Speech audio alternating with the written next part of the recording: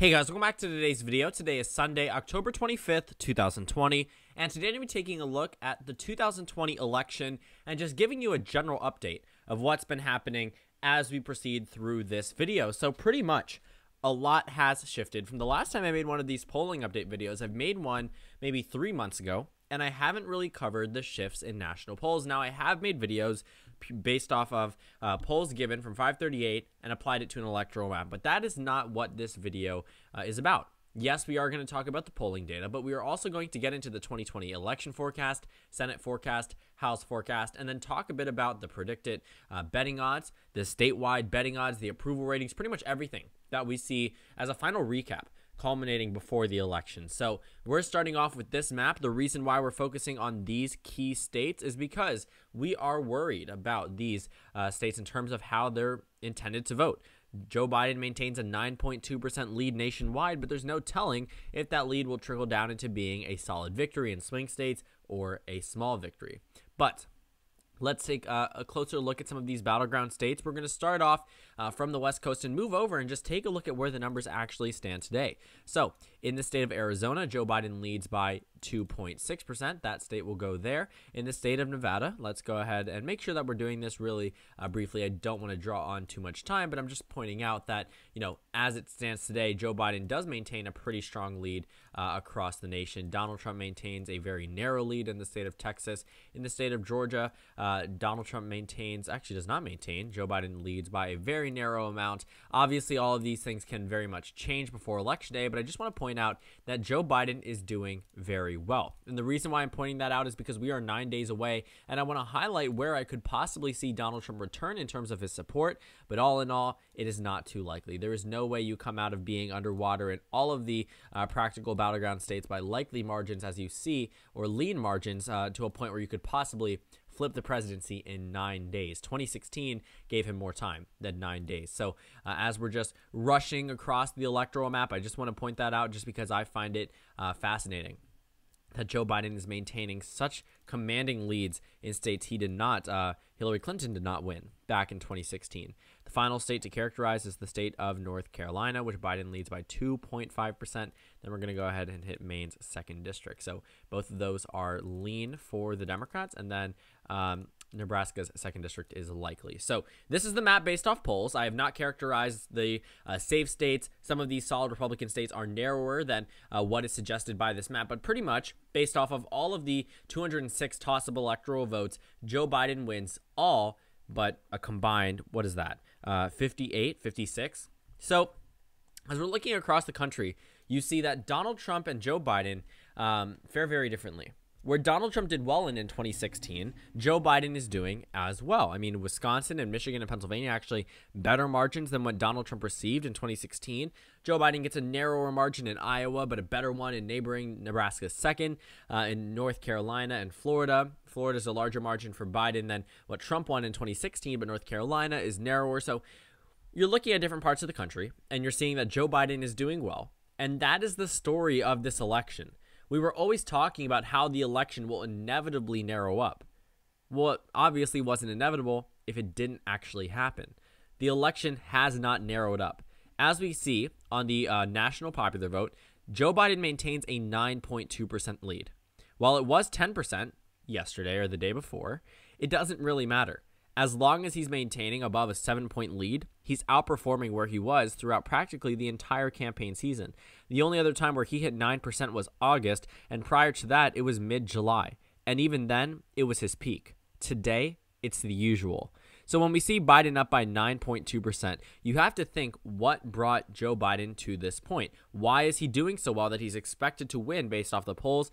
357 electoral votes.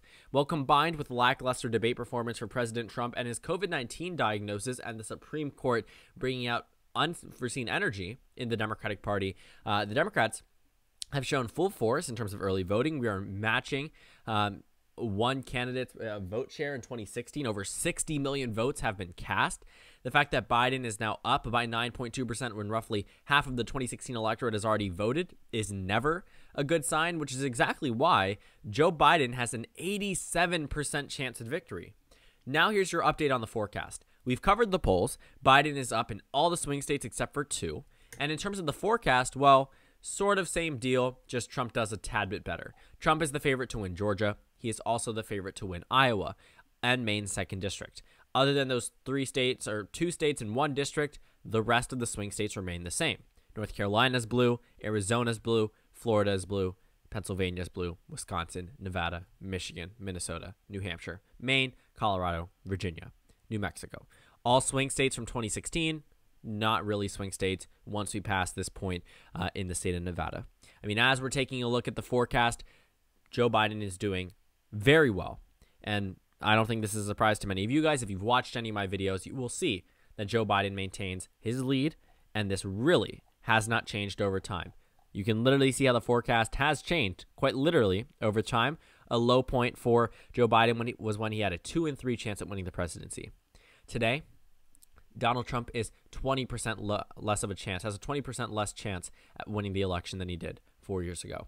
In the 2020 Senate elections, the Democrats have retained their current lead over the Republicans in terms of who will win the Senate majority. As you can see, the Democrats have expanded it at a point in time. The Republicans had a 43% chance at retaining their majority. Today, it lands at 27.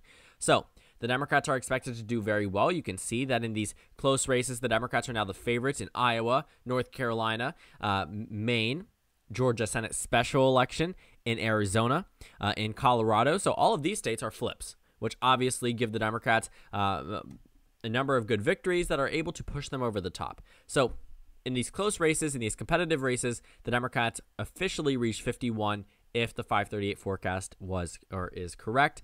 The Democrats average roughly 52 seats. And then the next forecast is the 2020 House forecast, which doesn't really need much of an update. Long story short, the Democratic Party is the clear favorite to retain House control. They have a 96% chance to do so, an average of 238 seats. It falls between 223 and 254.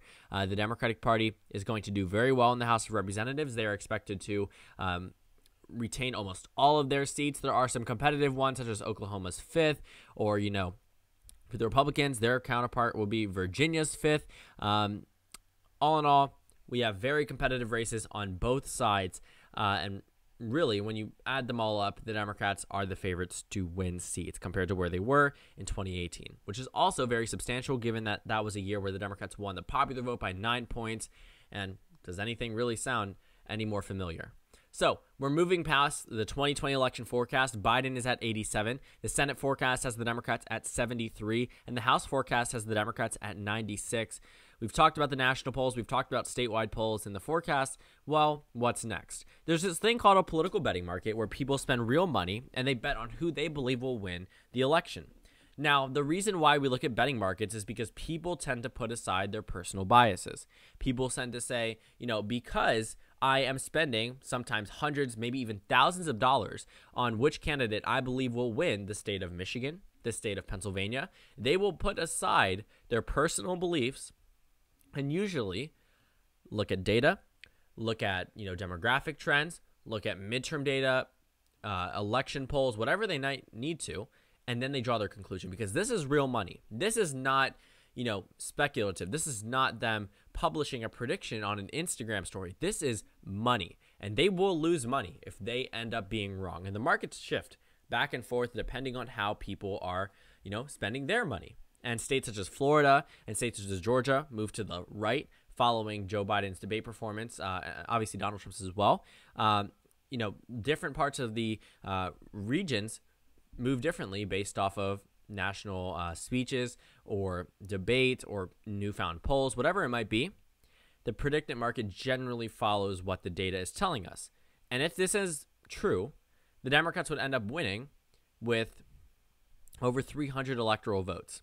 They would flip the Rust Belt, flip Arizona, and flip North Carolina. And in terms of the presidential election winner, which is a different question in itself, Joe Biden is 63 cents for a share, which means if it's right, they can cash in on the remaining 37 cents for each share that they have. And for Donald Trump, it's 41 cents. Now, in 2016, it was way more lopsided in favor of Hillary Clinton. And that's not to say Joe Biden isn't doing better. He is absolutely doing better. People are just much more apprehensive, and they aren't so quick to just bet on Hillary Clinton, or in this case, Joe Biden, just because the numbers are saying so. So, if anything, these markets skew a little bit to the right, and even then, Joe Biden maintains a very commanding presence over Donald Trump. Now, I don't know if you'll be able to see it, but for the majority of the election season, Donald Trump was the favorite to win the election according to Predict It. Now, it's not going to show you that now because we are looking at pretty much an electoral college map where Joe Biden is expected to flip Pennsylvania, flip Michigan, flip Wisconsin, flip Arizona, flip North Carolina. So realistically, you're not going to say that Donald Trump is going to win the election.